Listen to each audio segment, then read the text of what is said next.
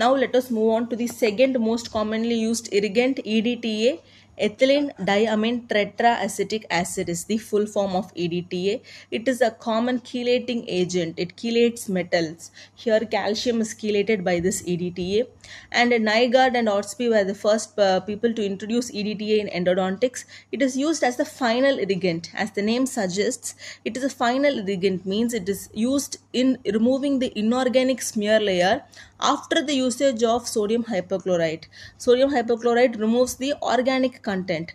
This EDTA will be used after sodium hypochlorite to remove the inorganic smear layer content. But sodium hypochlorite and EDTA cannot be used together. It is usually used after sodium hypochlorite because when they are mixed, sodium hypochlorite loses its capacity.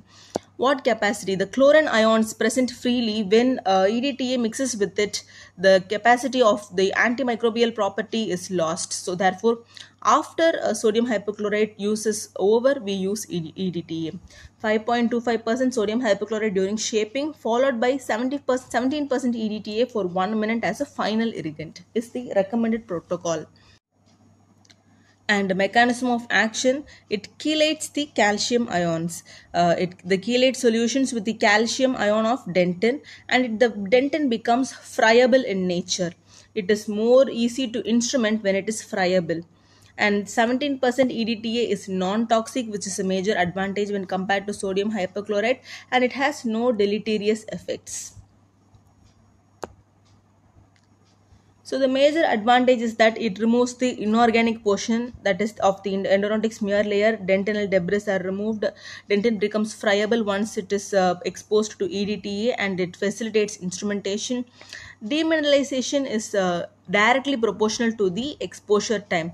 The more the exposure, the greater the demineralization process. It softens dentin, as we saw. In case of intracanal calcifications, since it facilitates demineralization, EDTA gel helps in negotiating canals. So if the canal is narrow or calcified, EDTA is pumped into canal, or EDTA is coated in the files used, and then it is instrumented. So after pumping EDTA into canal, 1 minute is usually the waiting time given, after which the instrumentation facilitates with results. So in this video we saw about EDTA and NaOCl as the most commonly used irrigant solutions. See you soon in the next video.